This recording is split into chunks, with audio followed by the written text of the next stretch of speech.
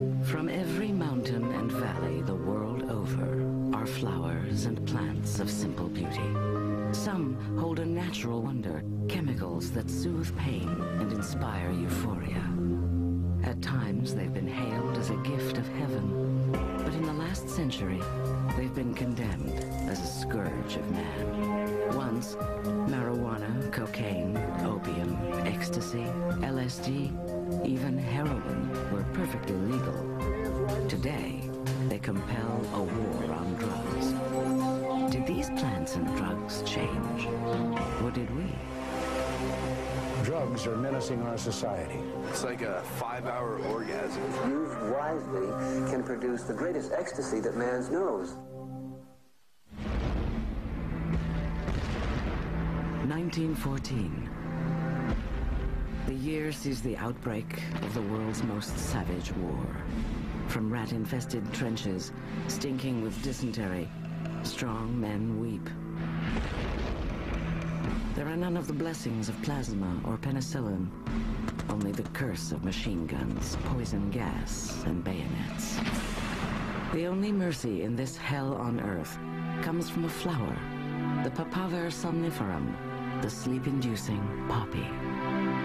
Its sap can be turned into the most powerful narcotics in the world: opium, morphine, and heroin.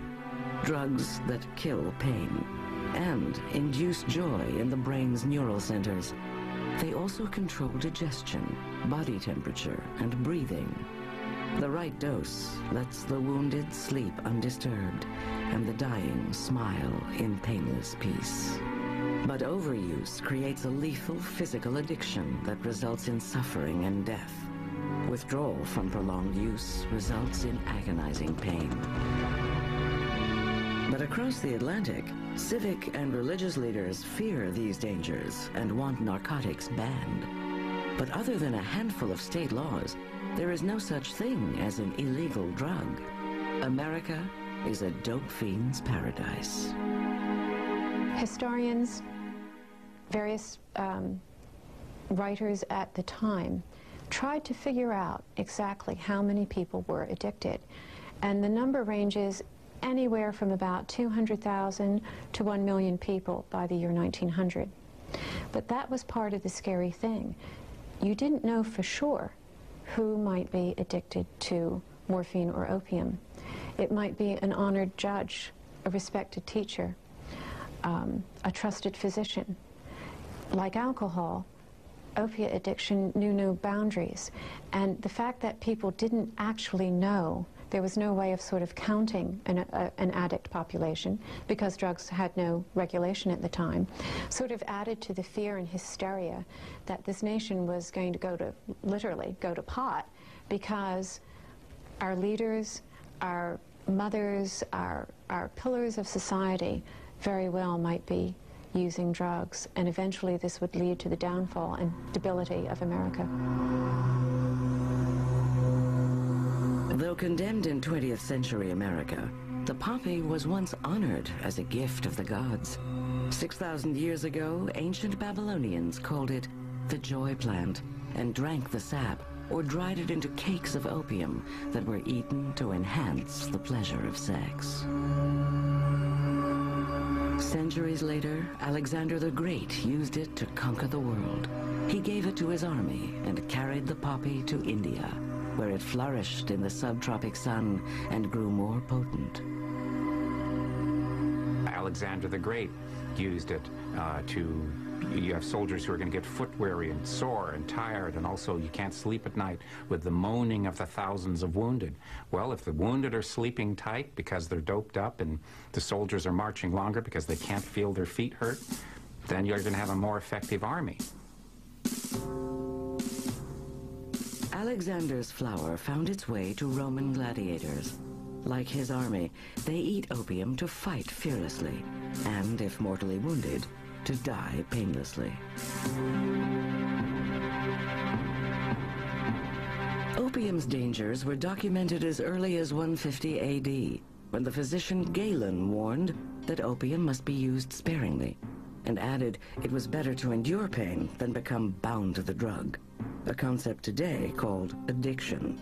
But in an era of kill or cure practices, like hacking off limbs, pulling out teeth by hand, leeching, scalding, cupping, and waging war with swords, opium was a miracle drug.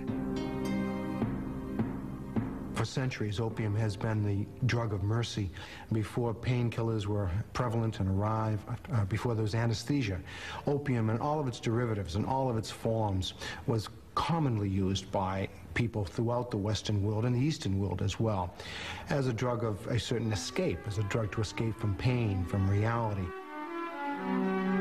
But the flower of mercy was destined to become the suffering of millions, once the New World met the Old.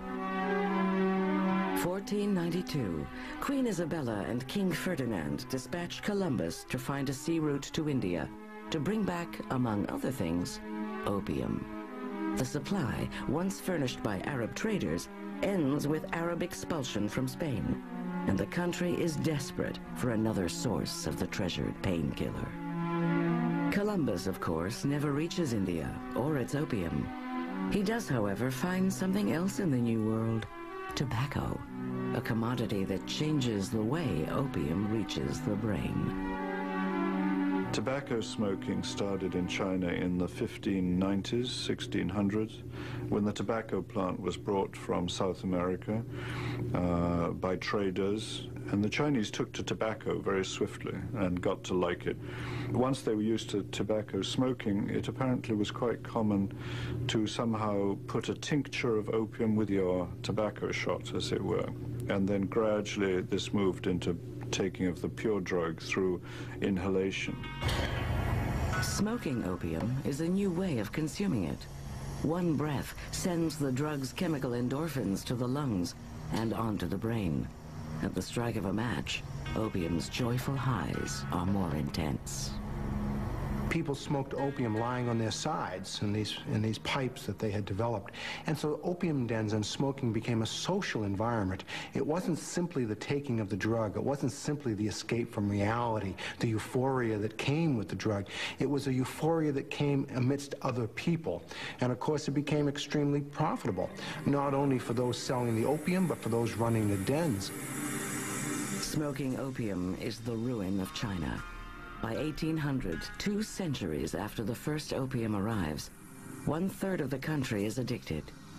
Though opium has been outlawed for 100 years, foreigners continue to sell it there. Most comes from British colonial plantations in India. A chest costs $2 to produce and sells for $10.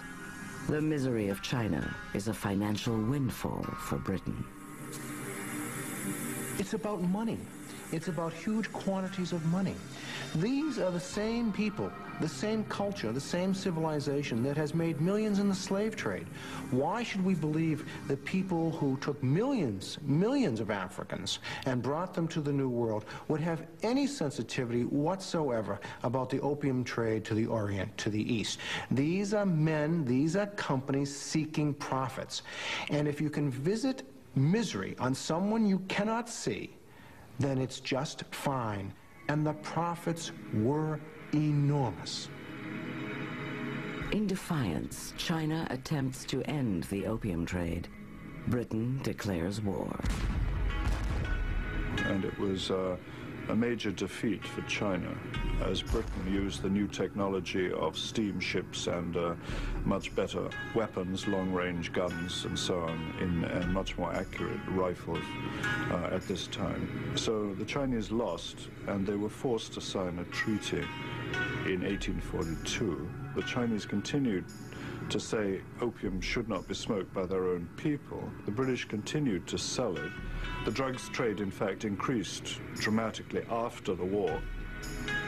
Over the course of 6,000 years, opium evolved from a blessing into a curse. It started as dried sap people ate to kill pain and feel joy. But by the 17th century, an accident of history changes its route to the brain and lays the foundation for the world's first drug epidemic. Opium's curse isn't limited to China. In the 19th century, it yields another narcotic to a chemist looking for a way to make opium stronger. The result is the most powerful painkiller in the world, and the most addictive. The new narcotic will both bless America with the relief of pain and plague it with the worst epidemic of drug abuse in its young history. Hooked, illegal drugs and how they got that way will return in a moment. The History Channel now returns to Hooked, illegal drugs and how they got that way. They want your sweet, innocent girls to take to booze so they can be enticed into honky-tonks by slick-haired vultures who prey on the flower of American womanhood. I say alcohol must go. In the decade before the Civil War, many believed that the most dangerous drug in America was alcohol. By 1851, 12 states had banned it, but people still drink. Alcoholism is common. A new drug, extracted from opium by a German named Friedrich Serturner, appears to cure alcoholism. The drug is morphine. Like opium, it kills pain and induces euphoria. But morphine is a better pain suppressant, 10 times the strength and requiring minuscule dosages. In some cases, the doctors readily treated alcoholics with morphine, knowing that they may become addicted, because in their view it was better to be addicted to morphine than to alcohol. Why? Well, an opium habitué did not blacken another man's eye, did not beat his wife, did not brawl in the streets. Wasn't the problem to society at that time that the alcoholic was. He was quiet, he was reclusive, and in some ways it seemed a better alternative than to have someone habituated to alcohol. The 19th century is a time of incomplete scientific knowledge, when there are more blacksmiths than doctors, when state-of-the-art medicine is an operating room filled with sunlight, a room purposely located away from other patients so the screams of an operation are out of earshot, when a surgeon's tools are the same as a carpenter's, and medical school is a one-year course of study, and an illness is either amputated or medicated. Doctors thought little of morphine cravings. People would have as much more pain probably then than we have now, in the sense that there were so few things you could do about various bodily ailments, and there's so little understanding of them. In fact, it came to a point where pain itself was seen as a disease by some physicians. So if you took care of the pain, you took care of the disease. Pain or not, the fact is, morphine also kills. To his eternal sorrow, Friedrich Serturner, the pharmacist who synthesized morphine, witnesses the death of his wife from an overdose. Horrified, he warns the world of its dangers, but the genie is out of the bottle. Morphine, once called God's own medicine, is the most addictive and deadly drug in the world. Though it kills pain, it also kills, and at the very least causes depression and misery from withdrawal. In spite of its dangers, there is no mechanism, no mass media to warn people of the clinical dangers of morphine and opium. There is also little interest. These are the best and only drugs of the 19th century. And morphine is just in time for the most savage war the world had ever seen, the American Civil War. If you looked at a doctor's battlefield kit from the 1840s, you would find three basic kinds of tools. You would find butcher knives for cutting through meat, you would find saws for cutting through bone, and you would find wire cutters for cutting through tendons. If someone became injured on the battlefield, if they became shot in the leg, for example, the only real remedy was to amputate the leg. And since there was no anesthetic, a good doctor was a fast doctor. And what they would do is they would take the injured person, 6 or 8 people would hold them down, and then they would cut off the person's leg while the person was fully conscious. Morphine changed all of this. Morphine allowed doctors to kill pain, it allowed them to sedate the patients, and it allowed them to take the time to do real surgery rather than just amputations. It was referred to as GOM, God's own medicine, for the changes it brought in American medicine. A drug's potency is increased by the way it reaches the central nervous system. Once opium is smoked instead of eaten, the high comes faster and the cravings become more intense. Morphine is at first administered directly to a wound or by blistering the skin. It is also taken orally, but that poses problems. It took 20 minutes to feel its effects, and doctors believed eating it caused cravings, an early term for addiction. To avoid that problem, doctors aim to bypass the stomach and try the bloodstream. They do so with a revolutionary device, the hypodermic needle. The introduction of the hypodermic syringe really gave people an opportunity to administer active compounds directly into the bloodstream.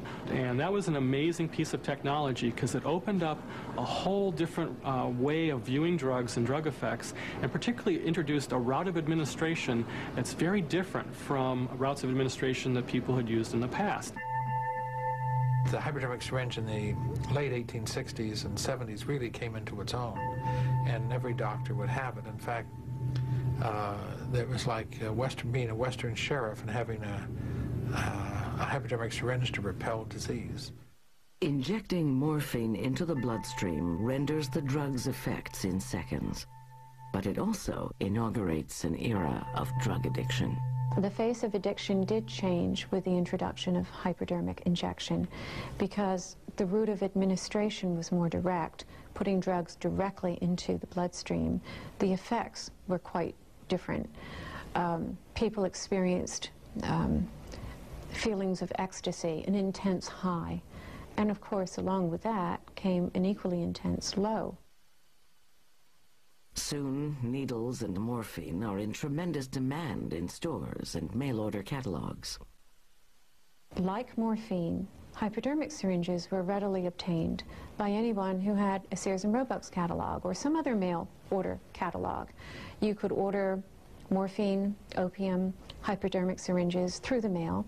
They would arrive, you know, in a discreet brown wrapped envelope package. No one would know that you might have a problem with this, and it might indeed be something that you'd keep secret from your family. Morphine and the hypodermic needle are the perfect accompaniment for every medicine cabinet and doctor's kit, and a blessing on the battlefields of the Civil War. But the mercy that the hypodermic needle and morphine bring to the war is undone in the peace that follows. A generation of veterans are now junkies. It is so prevalent, it came to be called the Army's disease. With the Civil War, we had the horror of enormous numbers of young men being very wounded, and I don't know, 100,000 that with missing one or more limbs. Operations that were very painful to recover from, a lot of wounds. These people needed painkillers. And so what you wound up with is an epidemic of young men in the United States addicted to morphine. Morphine ushers in the age of the hypodermic needle. Though blessings at first, morphine and hypodermic needles set the stage for the first American drug epidemic. What helps it along is a fundamental ignorance about addiction, and there is no such thing as an illegal drug. But soon the law will change, not because of a problem, but because of a prejudice. Hooked, illegal drugs and how they got that way will return in a moment. The History Channel now returns to Hooked, illegal drugs and how they got that way. 1875. America is no longer a cluster of 13 colonies reliant on an agrarian economy. It's an industrial nation of 39 states and 1 million people, united by telegraph and railroad that stretch from the Atlantic to the Pacific. The Constitution of the Founding Fathers is still the law of the land, but the land has been reshaped by a flood of immigrants. The immigrants, not mainstream American drug addicts, are what caused the laws to change. It wasn't until the Industrial Revolution and the mix of cultures that we began to consider prohibiting unpopular drugs. And generally speaking, the drugs that were prohibited are drugs that are associated with aliens or racial minorities. The first drug laws, enacted at the state and local level, are aimed at Mexicans in the Southwest, former African slaves who've moved to big cities, and perhaps the most foreign of all to America, the Chinese. They have come to San Francisco as a gateway to the West to build the railroads, but they immediately become the targets of exclusion laws and prejudice. It became illegal to wear a ponytail down your back. It became illegal to carry water suspended by poles in the city of San Francisco. It became illegal to have a particular kind of laundry in the city. There were just lots of laws passed to harass and to get rid of the Chinese.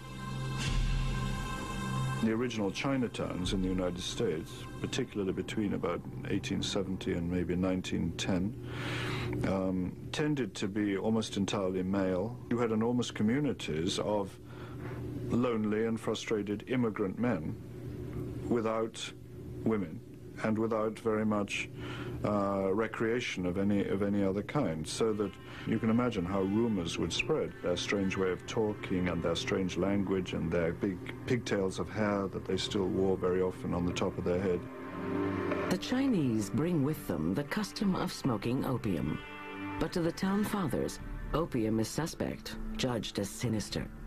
The newspapers portray opium as a tool of seduction, a drug that stimulates uncontrollable sexual desires in women. The reason they outlawed opium smoking in opium dens was because that was a Chinese custom, and they were afraid that Chinese men were luring white women to have sex in opium dens. This was enormous fear that the Chinese would induce white women into white slavery and prostitution through the use of smoking opium. But opium's link to sex was more likely to occur in China than Chinatown. The term Shanghaied referred to the experience of 19th century sailors who were knocked out with opium and robbed at houses of ill repute in one of the world's most nefarious opium cities, Shanghai. In San Francisco, fear overcomes tolerance. In 1876, the city passes the first law making a drug illegal when it bans opium smoking in Chinatown.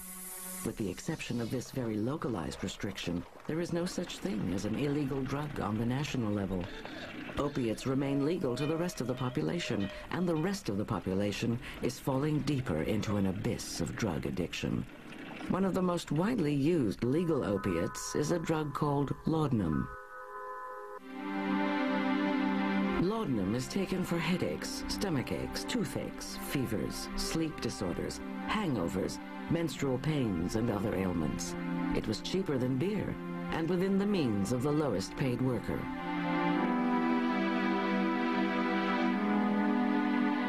As the 19th century draws to a close, a full-fledged industry of cure-alls, tonics, and elixirs like laudanum emerges. They are called patent medicines because the formula is a secret and the ingredients are not listed. Some of the patent medicines were up to 50% morphine by volume. And no matter what ails you, if you take something that's 50% morphine by volume, you're going to feel better. They were correct in their promise. They did make people feel better. Now, it made people feel better at a pretty tremendous price. The price is addiction and death. People also took opiated cure-alls as recreational intoxicants. Women were not permitted to drink publicly in any event. Public drinking was for men. So women tended to gravitate toward opium. It was much more popular among women than alcohol. The typical opiate user in the 19th century was a middle-class, middle-aged, white woman living in the middle of the country. She used soothing syrups for her female problems or for cranky babies. At a time when most people lived in rural areas and doctors are scarce, patent medicines are purchased through mail-order catalogs, snake oil salesmen, or at drugstores. After work, mothers weary from a long day dose their baby, then dose themselves to get a good night's sleep. As a result, a child might grow up semi-comatose and undernourished and in continual poor health. Reports of the times also indicate they are used for killing children by despairing mothers. Finally, Congress passes the Pure Food and Drug Act that requires the industry to label its ingredients. Well, as a result of these regulations, most of the patent medicines went out of business immediately. Addiction in America dropped, and it dropped as a result of the fact that people became aware of what these drugs could do. By the end of the 19th century, there is no such thing as an illegal drug, except for a handful of local laws against the smoking of opium by Chinese immigrants, and a federal law that requires a listing of ingredients in so-called patent medicines. Still, opium, morphine, and every other narcotic and stimulant are legal. But that will change. The temperance movement targets a ban on narcotics after a prize of war brings home the horror of addiction. Hooked, illegal drugs and how they got that way will return in a moment. The History Channel now returns to Hooked, illegal drugs and how they got that way. 1898. The Spanish-American War is best remembered for the battleship Maine and the Rough Riders, but it also shaped the first federal drug law. When America won the Philippine Islands, it became the steward of a population diseased with opium. So terrible is the problem that a newly arrived missionary named Charles Henry Brent begins a crusade to ban its sale. The United States started the world anti-narcotic movement. Charles Henry Brent, who was the Episcopal Bishop of the Philippine Islands, wrote to President Roosevelt and said, why don't we have an international meeting at which the great powers dealing with opium and so on could come together and agree on how to control opium trade in the Far East. And this would also solve our opium smuggling problem in the Philippines. The problem in the Philippines originates with the opium trade in China, where missionaries have turned a blind eye to the opium problem for 200 years. It was a scurrilous business. There are even some sad ironies in the business. And the missionaries would actually take passage on these opium smuggling schooners with cases of Bibles. Bishop Brent and other missionaries do not want the Philippines to become the next China. Their fight against opium in the Far East leads them to Washington, where they apply political power for what sermons across the country call a godly end, and lobby the Secretary of State and President to act. Their argument goes right to the ballot box. American missionaries write a letter to the Secretary of State urging support for this convention that's to be held, and they send along with it a list of 33 Protestant missionary societies and a list of Protestant churches supporting this resolution that they wish. And they none too gently remind the Secretary of State that this represents more than half the population of the United States. Teddy Roosevelt agrees to Bishop Brent's request to organize an international convention to end the opium trade. But the president is motivated by more than just a desire to end drug addiction in the Far East. Roosevelt wants to put America on high moral ground and compete with Britain as a world power. He also hopes to persuade China to open her vast market to America in return for help with the opium problem. China does, grateful for any help in stopping the influx of opium. The U.S. delegation meets in Shanghai, China, a city that is a virtual showcase of opium's devastation. The first international step has been taken to end the use of a drug.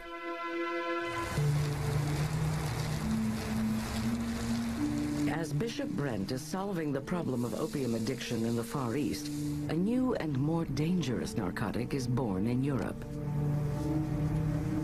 Yet again, the search to conquer pain has unwittingly produced a lethal drug that will do more harm than good. In 1898, a German chemist derives a new alkaloid from opium. Like morphine, it suppresses pain, coughing, and appetite, depresses respiration, slows the heart, and induces euphoria. But what no one knows is that it has horrendous side effects. It causes the greatest physical dependence of any narcotic, infects the heart lining, and causes liver, kidney, and lung problems. Withdrawal is sheer agony, pain, insomnia, and vomiting. The drug is heroin. Heroin was introduced by the Bayer Company in 1898 as a cough medicine. Its introduction as a cough medicine came at a very important time because in 1900, the leading causes of death were associated with coughing. That is pneumonia and tuberculosis. So to have a medicine that could allow you to sleep instead of just unproductively coughing all way was a wonderful, wonderful thing. Heroin joins opium and morphine as America's most frequently used medicinal drug. It is sold in stores and mail-order catalogs. Sears and Roebuck packages heroin doses with a syringe, 2 needles, 2 vials, and a carrying case for $1.50. Doctors use it to cure morphine addicts. What they don't realize is that heroin becomes morphine after it metabolizes in the liver. There is another difference. Heroin is more deadly. Heroin is a killer. It has a very narrow relationship between how much you need now to get high versus how much you need to shut down your brain and your heart and your lungs. Heroin is a public health disaster. By 1913, heroin replaces morphine as the leading cause of admissions for narcotics problems to hospitals across the nation, and the leading drug of addiction in New York City. The lawful use of opium, morphine, and now heroin has turned the United States into a dope fiend's paradise. But that will change when the United States returns from Shanghai and enacts domestic legislation to control opiates in compliance with a treaty abolishing the opium trade. Ironically, the ban fails to help China. The habit is so ingrained in the culture. Opium is only eradicated after World War II, when the new communist government resorts to public executions, sometimes of entire families, to create a drug-free society. Unlike China, the United States is hoping to break the drug habit before it gets worse. Hooked, illegal drugs and how they got that way will return in a moment. The History Channel now returns to Hooked, illegal drugs and how they got that way. People were incredibly frustrated by the end of the 19th century because there were great fears about how large the addict population really was. There were certainly sensational stories in all the newspapers which indicated that upper members of society were smoking hashish, were using opium, were shooting morphine. People were really beginning to look to the government to straighten the mess out, frankly. So legislation to control drugs became, at the time, the only answer. Congress first reduced drug use by requiring manufacturers to label ingredients on drug products in 1906. But still, opiates are everywhere, from mail order to dose-happy doctors. Finally, in 1914, Congress debates a law to regulate opiate use and availability. Ironically, the law emerges out of compliance with an international treaty forged by Christian missionaries to ban the opium trade. What has long stood in the way of making a domestic law is the law itself. The Constitution guarantees the right to use whatever drug one wants, much to the despair of the anti-drug lobby. What they really wanted to do was to prohibit drugs, but they knew they couldn't because a federal prohibition on drugs would be unconstitutional for at least 2 reasons. One was states' rights. The Constitution reserved that right, they believed, to the states. Another was the invasion of the personal space by the government. They believed that the government did not have the right to tell people what they could put into their own bodies. Congressman Francis Burton Harrison engineers a way around the Constitution with drug regulation based on taxation. For the first 140 years of our country, included the right to ingest whatever chemicals you wished.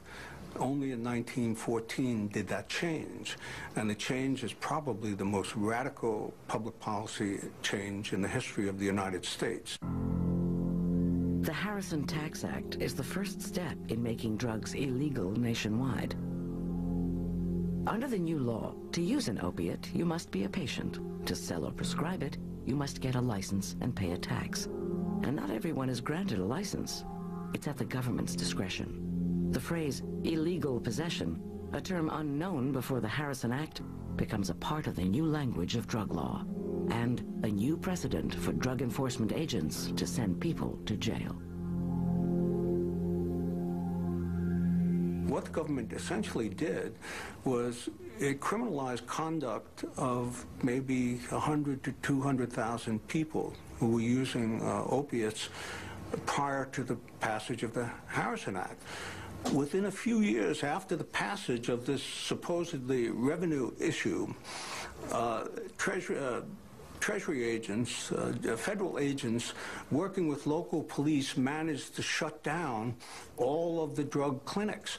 The religious groups and the federal cops had no intention of letting drug users be viewed as patients. They were criminals. They were evil, immoral people. They had to be locked up. The Harrison Act dramatically reduces the non-medical consumption of opiates by restricting access to them. Gone are mail-order catalogs because there's no confirmation, as required by law, that the opiate is used medicinally. Over time, the law, motivated by public opinion, evolves into outright prohibition. Heroin, in particular, is singled out. Heroin was thought to cause people to commit crimes just because they took the heroin. Then, of course, there's the issue of people committing crimes to get heroin. The Harrison Tax Act creates criminals out of users and addicts. But the most frequently arrested for violation of the new law controlling opiates are medical doctors. 10,000 have been arrested within the first 5 years of the law's passage. The basis for the arrests is the language in the law that states opiates, quote, can only be prescribed in the due course of medical treatment. That phrase results in thousands of doctors going to jail. So controversial and unclear is the interpretation of that phrase, the law eventually ends up before the Supreme Court. In the mid-1920s, the Supreme Court, in a case called Webb, said that the dispensation of these drugs to patients for maintenance purposes, that is, for maintaining addicts, was not the legitimate practice of medicine and therefore was not permitted by the Act. That's how drug prohibition began. Heroin in the 1920s is stigmatized forever. By 1923, half of the inmates at the federal penitentiary at Leavenworth, Kansas, are jailed on federal drug violations. The Treasury Department, determined to rid society of heroin, lobbies Congress for tighter controls. In 1925, heroin is totally banned and permanently removed for medical use. Heroin is big business to underworld bosses. One of the most famous is Lucky Luciano, after he masterminds one of the richest heroin smuggling operations in history. He begins to really set up the French connection. The opium is grown in Turkey. It's moved by the mafia to the Corsicans in Marseille, where the heroin processing plants are, and then imported into the United States. The United States combats the problem by pressuring the governments of Turkey and France to crack down on heroin production. But the demand for heroin assures there will be a supply. It's what we call the sausage effect. You squeeze one end of the sausage, it blows up at the other end. So they closed down the French connection, but it moves to the Golden Triangle in Burma, and that begins to get attacked. And gradually, that's kind of worn down, and then it moves to Colombia, and they get one cartel in Colombia, and then they get another cartel in Colombia, and then it moves to Mexico, and it has even moved into our own country.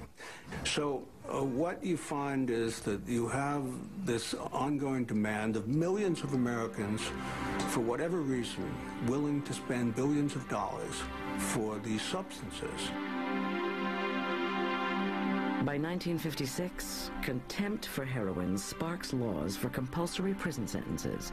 First-time offenders are sentenced to 2 to 5 years, second-timers 5 to 10, third-timers 10 to 20 years. But the law fails to stem the tide of heroin use.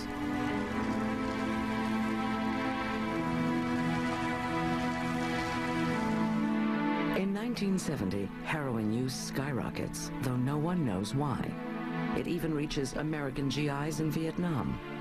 Faced with a drug crisis that could undermine the war and an explosion of drug use of LSD and marijuana, President Richard Nixon acts. He abolishes the old drug control system based on taxation and reinvents the drug laws. Dangerous drugs are banned outright or controlled for medical use.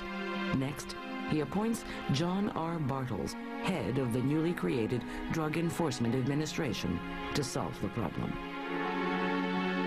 And this had become a very big issue, and the president and the administration were deeply concerned that heroin was going to take out the American troops from Vietnam. And so the first thing that happened to the first drug czar, the first day in office, was he was put on an airplane and sent to Saigon. He didn't go to the streets of America, he went to Saigon. And the step that was taken, which was very dramatic, was what was dubbed Operation Golden Flow, which had to do with the first widespread use of urine testing. And what happened was that the administration developed a system that said, if you're going to leave Vietnam, before you come home, you're going to take a drug test. If you're positive, you will not be able to leave Vietnam. You will have to stay here and go through a rehab until you are clean. Since the battles of Alexander, the fruits of the poppy have relieved the suffering of war.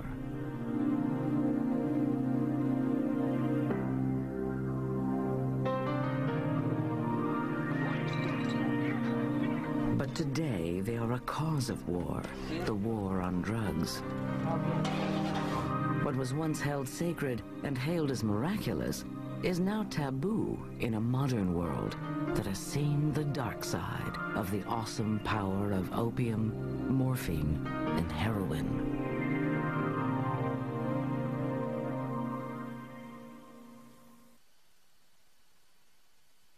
We'll live like Genghis Khan, fight like Genghis Khan. I want to give this thing a shot. We'll do whatever it takes to solve an age-long mystery. What turned these nomadic hunters into world-conquering warriors?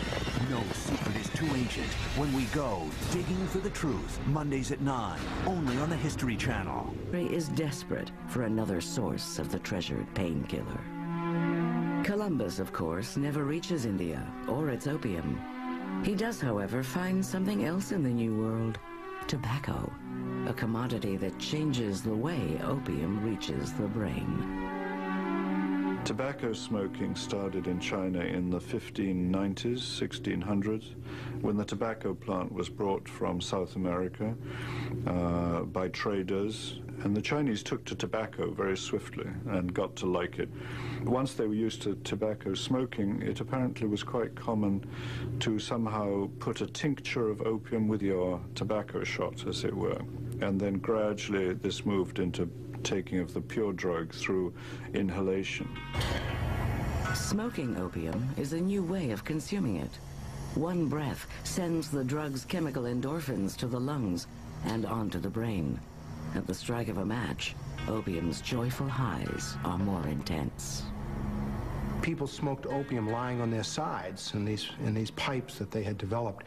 And so opium dens and smoking became a social environment. It wasn't simply the taking of the drug. It wasn't simply the escape from reality, the euphoria that came with the drug. It was a euphoria that came amidst other people. And of course, it became extremely profitable, not only for those selling the opium, but for those running the dens. Smoking opium is the ruin of China. By 1800, 2 centuries after the first opium arrives, 1/3 of the country is addicted. Though opium has been outlawed for 100 years, foreigners continue to sell it there. Most comes from British colonial plantations in India. A chest costs $2 to produce and sells for $10. The misery of China is a financial windfall for Britain. It's about money. It's about huge quantities of money. These are the same people, the same culture, the same civilization that has made millions in the slave trade. Why should we believe that people who took millions of Africans and brought them to the New World would have any sensitivity whatsoever about the opium trade to the Orient, to the East? These are men, these are companies seeking profits. And if you can visit misery on someone you cannot see, then it's just fine. And the profits were enormous. In defiance, China attempts to end the opium trade. Britain declares war. And it was a major defeat for China, as Britain used the new technology of steamships and much better weapons, long-range guns and so on, in much more accurate rifles.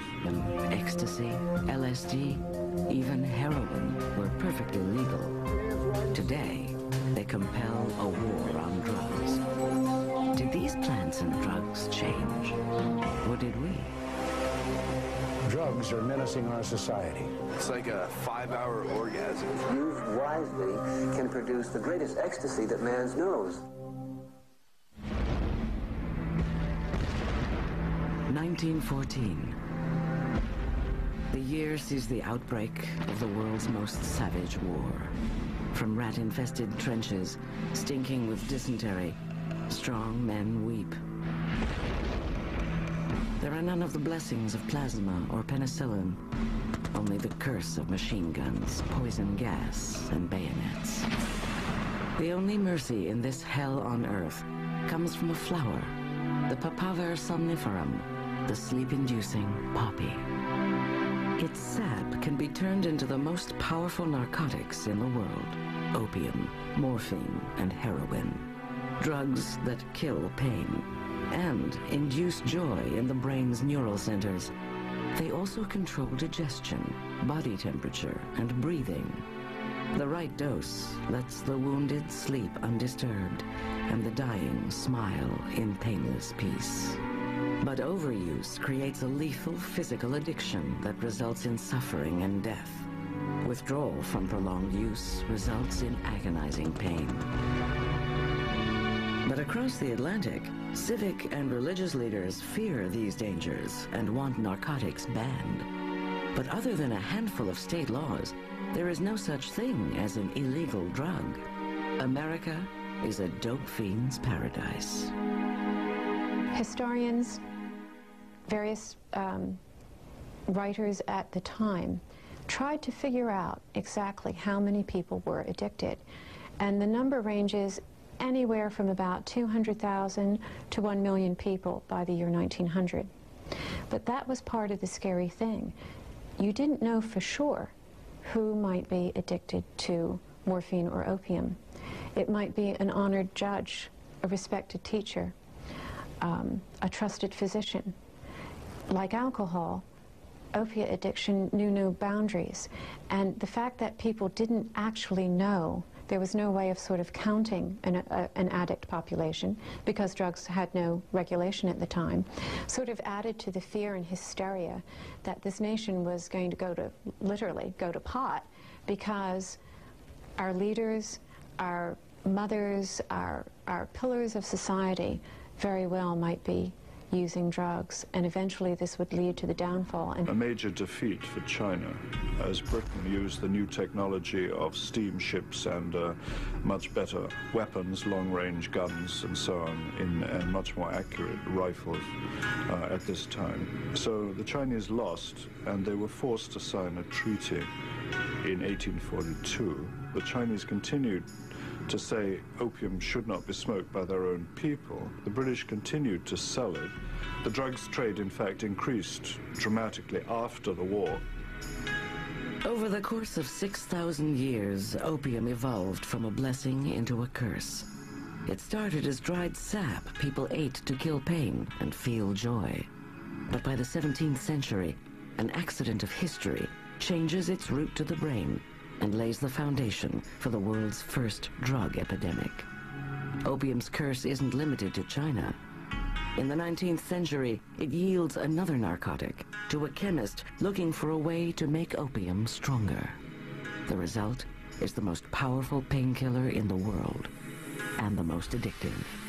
The new narcotic will both bless America with the relief of pain and plague it with the worst epidemic of drug abuse in its young history. Hooked, illegal drugs and how they got that way will return in a moment. The History Channel now returns to Hooked, illegal drugs and how they got that way. They want your sweet, innocent girls to take to booze so they can be enticed into honky-tonks by slick-haired vultures who prey on the flower of American womanhood. I say alcohol must go. In the decade before the Civil War, many believed that the most dangerous drug in America was alcohol. By 1851, 12 states had banned it, but people still drink. Alcoholism is common. A new drug, extracted from opium by a German named Friedrich Serturner, appears to cure alcoholism. The drug is morphine. Like opium, it kills pain and induces euphoria. But morphine is a better pain suppressant, 10 times the strength and requiring minuscule dosages. In some cases, the doctors readily treated alcoholics with morphine, knowing that they may become addicted, because in their view it was better to be addicted to morphine than to alcohol. Why?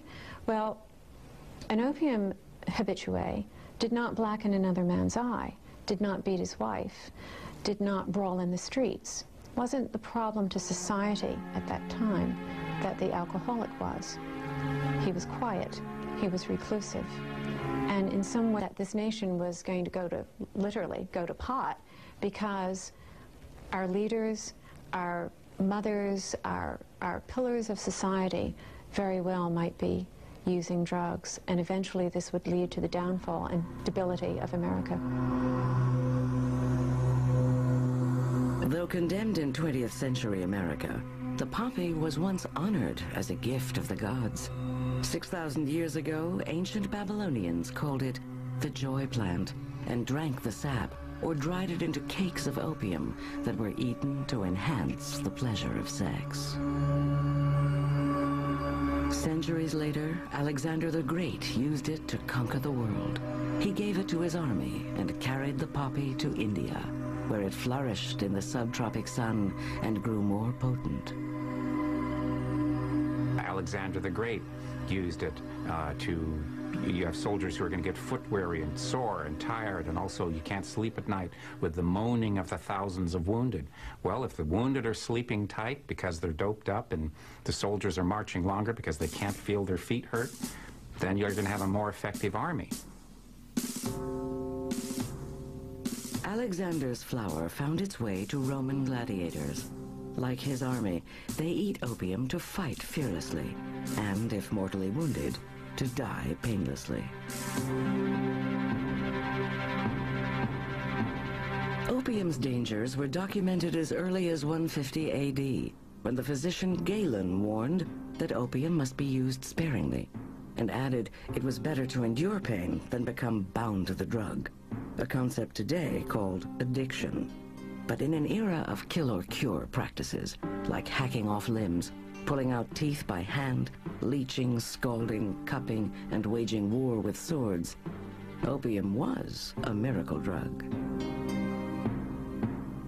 For centuries, opium has been the drug of mercy. Before painkillers were prevalent and arrived, before there was anesthesia, opium and all of its derivatives and all of its forms was commonly used by people throughout the Western world and the Eastern world as well, as a drug of a certain escape, as a drug to escape from pain, from reality. But the flower of mercy was destined to become the suffering of millions, once the New World met the Old. 1492, Queen Isabella and King Ferdinand dispatched Columbus to find a sea route to India, to bring back, among other things, opium. The supply, once furnished by Arab traders, ends with Arab expulsion from Spain, and the country is desperate for another source of the treasured painkiller. Columbus, of course, never reaches India. Like morphine, hypodermic syringes were readily obtained by anyone who had a Sears and Roebuck's catalog or some other mail order catalog. You could order morphine, opium, hypodermic syringes through the mail. They would arrive, in a discreet brown wrapped envelope package. No one would know that you might have a problem with this, and it might indeed be something that you'd keep secret from your family. Morphine and the hypodermic needle are the perfect accompaniment for every medicine cabinet and doctor's kit, and a blessing on the battlefields of the Civil War. But the mercy that the hypodermic needle and morphine bring to the war is undone in the peace that follows. A generation of veterans are now junkies. It is so prevalent, it came to be called the Army's disease. With the Civil War, we had the horror of enormous numbers of young men being very wounded, and I don't know, 100,000 that with missing one or more limbs. Operations that were very painful to recover from, a lot of wounds. These people needed painkillers, and so what you wound up with is an epidemic of young men in the United States addicted to morphine. Morphine ushers in the age of the hypodermic needle. Though blessings at first, morphine and hypodermic needles set the stage for the first American drug epidemic. What helps it along is a fundamental ignorance about addiction, and there is no such thing as an illegal drug. But soon the law will change, not because of a problem, but because of a prejudice. Hooked, illegal drugs and how they got that way will return in a moment. The History Channel now returns to Hooked, illegal drugs and how they got that way. 1875. America is no longer a cluster of 13 colonies, reliant on an agrarian economy. It's an industrial nation of 39 states and 1 million people, united by telegraph and railroad that stretch from the Atlantic to the Pacific. The Constitution of the Founding Fathers is still the law of the land, but the land has been reshaped by a flood of immigrants. The immigrants, not mainstream American drug addicts, are what caused the laws to change. It wasn't until the Industrial Revolution and the mix of cultures that we began to consider prohibiting unpopular drugs. And generally speaking, the drugs that were prohibited are drugs that are associated with aliens or racial minorities.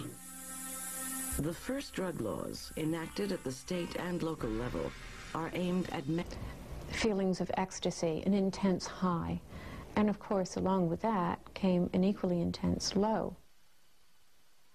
Soon, needles and morphine are in tremendous demand in stores and mail-order catalogs. Like morphine, hypodermic syringes were readily obtained by anyone who had a Sears and Roebuck's catalog or some other mail order catalog. You could order morphine, opium, hypodermic syringes through the mail. They would arrive, in a discreet brown wrapped envelope package. No one would know that you might have a problem with this, and it might indeed be something that you'd keep secret from your family. Morphine and the hypodermic needle are the perfect accompaniment for every medicine cabinet and doctor's kit, and a blessing on the battlefields of the Civil War. But the mercy that the hypodermic needle and morphine bring to the war is undone in the peace that follows. A generation of veterans are now junkies. It is so prevalent, it came to be called the Army's disease. With the Civil War, we had the horror of enormous numbers of young men being very wounded, and I don't know, 100,000 that with missing one or more limbs. Operations that were very painful to recover from. A lot of wounds. These people needed painkillers. And so what you wound up with is an epidemic of young men in the United States addicted to morphine. Morphine ushers in the age of the hypodermic needle. Though blessings at first, morphine and hypodermic needles set the stage for the first American drug epidemic. What helps it along is a fundamental ignorance about addiction, and there is no such thing as an illegal drug. But soon the law will change, not because of a problem, but because of a prejudice. Hooked, illegal drugs and how they got that way will return in a moment. The History Channel now returns to Hooked, illegal drugs and how they got that way. 1875. America is no longer a cluster of 13 colonies, reliant on an agrarian economy. It's an industrial nation of 39 states and 1 million people, united by telegraph and railroad that stretch from the Atlantic to the Pacific. The Constitution of the Founding Fathers is still the law of the land, but the land has been reshaped by a flood of immigrants. The immigrants, not mainstream American drug addicts, are what caused the laws to change. It wasn't until the Industrial Revolution and the mix of cultures that we began to consider prohibiting unpopular drugs. Hence the pleasure of sex. Centuries later, Alexander the Great used it to conquer the world. He gave it to his army and carried the poppy to India, where it flourished in the subtropic sun and grew more potent. Alexander the Great used it you have soldiers who are going to get foot weary and sore and tired, and also you can't sleep at night with the moaning of the thousands of wounded. Well, if the wounded are sleeping tight because they're doped up and the soldiers are marching longer because they can't feel their feet hurt, then you're going to have a more effective army. Alexander's flower found its way to Roman gladiators. Like his army, they eat opium to fight fearlessly, and if mortally wounded, to die painlessly. Opium's dangers were documented as early as 150 AD, when the physician Galen warned that opium must be used sparingly, and added it was better to endure pain than become bound to the drug, a concept today called addiction. But in an era of kill or cure practices, like hacking off limbs, pulling out teeth by hand, leeching, scalding, cupping, and waging war with swords, opium was a miracle drug. For centuries, opium has been the drug of mercy. Before painkillers were prevalent and arrived, before there was anesthesia, opium and all of its derivatives and all of its forms was commonly used by people throughout the Western world and the Eastern world as well, as a drug of a certain escape, as a drug to escape from pain, from reality. But the flower of mercy was destined to become the suffering of millions, once the New World met the Old. 1492, Queen Isabella and King Ferdinand dispatched Columbus to find a sea route to India, to bring back, among other things, opium. The supply, once furnished by Arab traders, ends with Arab expulsion from Spain, and the country is desperate for another source of the treasured painkiller. Columbus, of course, never reaches India or its opium.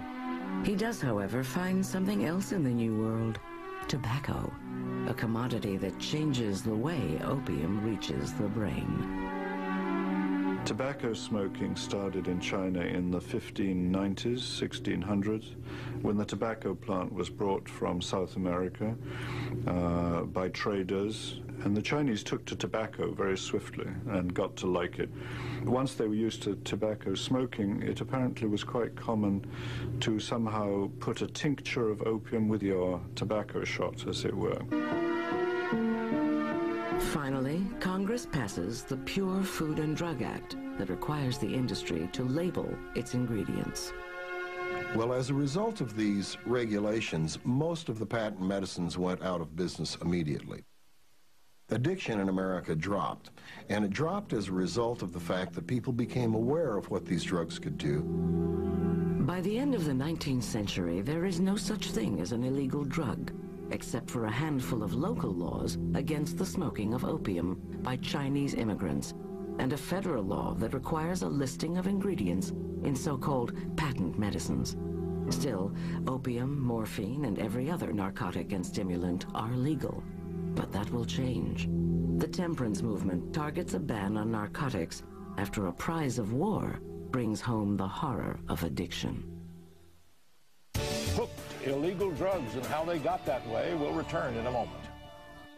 The History Channel now returns to Hooked, illegal drugs and how they got that way. 1898. The Spanish-American War is best remembered for the battleship Maine and the Rough Riders, but it also shaped the first federal drug law. When America won the Philippine Islands, it became the steward of a population diseased with opium. So terrible is the problem that a newly arrived missionary named Charles Henry Brent begins a crusade to ban its sale. The United States started the world anti-narcotic movement. Charles Henry Brent, who was the Episcopal Bishop of the Philippine Islands, wrote to President Roosevelt and said, why don't we have an international meeting at which the great powers dealing with opium and so on could come together and agree on how to control opium trade in the Far East. And this would also solve our opium smuggling problem in the Philippines. The problem in the Philippines originates with the opium trade in China, where missionaries have turned a blind eye to the opium problem for 200 years. It was a scurrilous business. There are even some sad ironies in the business. And the missionaries would actually take passage on these opium smuggling schooners with cases of Bibles. Bishop Brent and other missionaries do not want the Philippines to become the next China. Their fight against opium in the Far East leads them to Washington, where they apply political power for what sermons across the country call a godly end, and lobby the Secretary of State and President to act. Their argument goes right to the ballot box. To America. And death. People also took opiated cure-alls as recreational intoxicants. Women were not permitted to drink publicly in any event. Public drinking was for men, so women tended to gravitate toward opium. It was much more popular among women than alcohol. The typical opiate user in the 19th century was a middle-class, middle-aged, white woman living in the middle of the country. She used soothing syrups for her female problems or for cranky babies. At a time when most people lived in rural areas and doctors are scarce, patent medicines are purchased through mail-order catalogs, snake oil salesmen, or at drugstores. After work, mothers weary from a long day dose their baby, then dose themselves to get a good night's sleep. As a result, a child might grow up semi-comatose and undernourished and in continual poor health. Reports of the times also indicate they are used for killing children by despairing mothers. Finally, Congress passes the Pure Food and Drug Act that requires the industry to label its ingredients. Well, as a result of these regulations, most of the patent medicines went out of business immediately. Addiction in America dropped, and it dropped as a result of the fact that people became aware of what these drugs could do. By the end of the 19th century, there is no such thing as an illegal drug, except for a handful of local laws against the smoking of opium by Chinese immigrants, and a federal law that requires a listing of ingredients in so-called patent medicines. Still, opium, morphine, and every other narcotic and stimulant are legal. But that will change. The temperance movement targets a ban on narcotics after a prize of war brings home the horror of addiction. Hooked, illegal drugs and how they got that way will return in a moment. The History Channel now returns to Hooked, illegal drugs and how they got that way. 1898. The Spanish-American War is best remembered for the battleship Maine and the Rough Riders, but it also shaped the first federal drug law. When America won the Philippine Islands, it became the steward of a population diseased with opium. So terrible is the problem that a newly arrived missionary named Charles Henry Brent begins a crusade to ban its sale. The United States started the world anti-narcotic movement. Charles Henry Brent, who was the Episcopal bishop, up at the other end. So they closed down the French connection, but it moves to the Golden Triangle in Burma, and that begins to get attacked. And gradually, that's kind of worn down, and then it moves to Colombia, and they get one cartel in Colombia, and then they get another cartel in Colombia, and then it moves to Mexico, and it has even moved into our own country. So what you find is that you have this ongoing demand of millions of Americans, for whatever reason, willing to spend billions of dollars for these substances. By 1956, contempt for heroin sparks laws for compulsory prison sentences. First-time offenders are sentenced to 2 to 5 years, second-timers 5 to 10, third-timers 10 to 20 years. But the law fails to stem the tide of heroin use.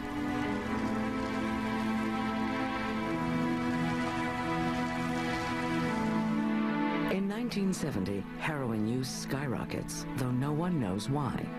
It even reaches American GIs in Vietnam.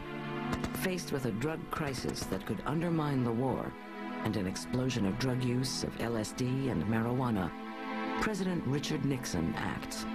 He abolishes the old drug control system based on taxation and reinvents the drug laws. Dangerous drugs are banned outright or controlled for medical use. Next, he appoints John R. Bartels, head of the newly created Drug Enforcement Administration, to solve the problem.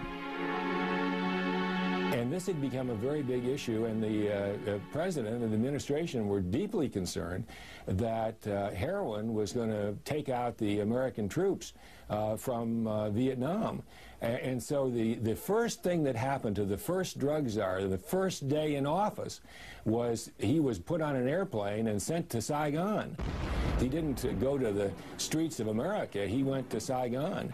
And the step that was taken, which was very dramatic, was what was dubbed Operation Golden Flow, which had to do with the first widespread use of urine testing.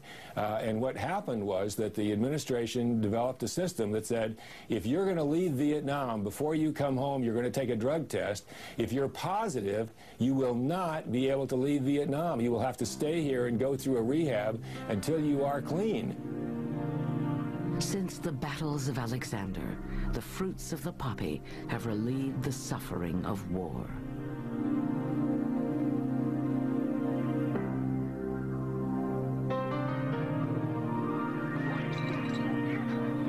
But today they are a cause of war, the war